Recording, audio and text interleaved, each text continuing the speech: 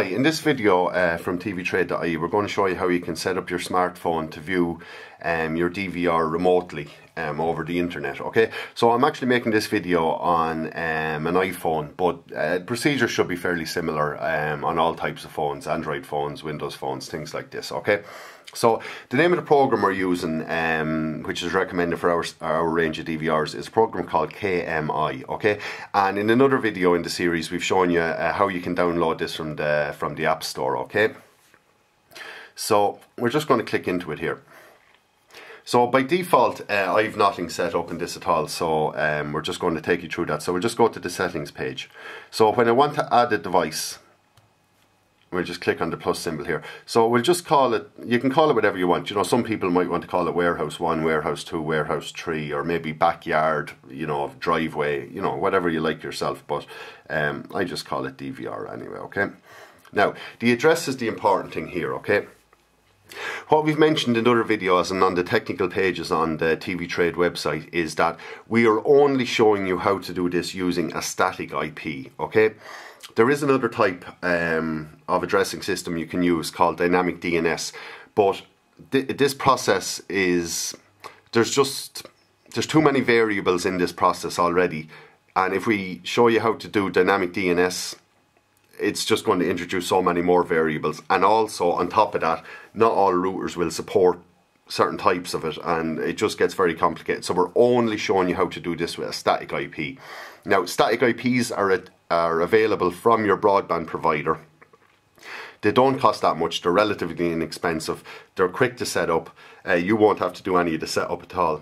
And also there are some companies that will actually give you a free one if you have a business account with them, for instance Vodafone.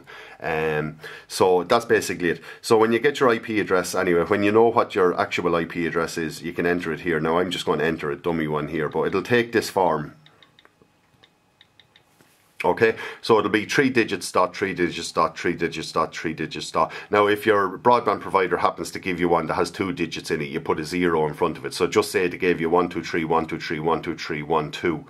That would mean that the last 3 digits would actually be 012, okay? So the next important thing here is the port, okay? So we've shown you this in another video when we were setting up the mobile section inside the DVR itself, that the port is 5961, okay? So that's very important, okay? Because we've opened up, that's the port it's looking for on the network, so that's basically how it'll get through to you, okay? And in the video on the routers, now we've only shown the router, the Aircom router, but depending on the type of router you're setting up also, you would have opened up this port inside there also, okay? The next thing then is to enter your user ID and password, and we've shown that in a previous video on when we were setting up the mobile section of the DVR. So we'll just say for argument's sake it's something like, you can call it whatever you want, but you would have had this set up inside the router, so you just have to copy them settings basically. So for argument's sake we'll say we called it admin and we put the password as something stupid like 1234, which we would never recommend anybody do, okay? Because, you know, it's the first thing that anyone will try when they're trying to get into your machine, okay? So never set it up like that, but you know, make something semi-complicated but at the same time something that you will remember, okay? So that's basically it. And then you just you can scroll down here and you can see max channels. Now, you know, most people tend to use 4 or 8 channel DVRs. You know, people could be using 16 or 32, but you know, for argument's sake I'm just going to say I'm using up to 8 channels, okay? And then you just save. So you can see by the 8 channels, it just gives me the 8 channels available here. If I said 16, there'd be 16 in this list, 4, there'd be 4, you know, you can use your own imagination there. So if you just want to view a particular channel, then all you have to do is basically just click on channel 1. Now obviously this isn't going to work because I've just put in a pile of rubbish as regards my IP address and settings and stuff like this. Once you put in the correct settings, this will connect. Now the thing to note is you are always better to be connecting via Wi-Fi. Okay, you'll just get a far more reliable connection, picture quality will be better, there won't be frame drops, things like this. If you're using 3G, it's all going to depend on the quality of your connection.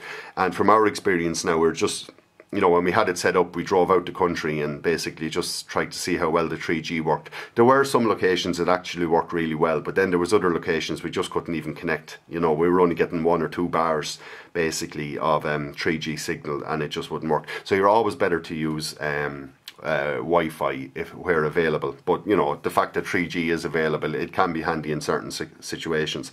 So that's basically it, how you configure the KMEYE app on your iPhone to access your DVR remotely.